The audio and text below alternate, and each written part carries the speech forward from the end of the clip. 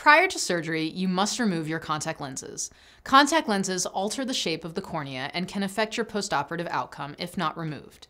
If you are wearing soft lenses, they must be out for 5 days prior to your preoperative exam and surgery. If you wear toric or astigmatism-correcting lenses, they should be out for at least 7 days prior to the procedure. If you wear hard or rigid gas-permeable lenses, they should be out for 3 weeks prior to the procedure.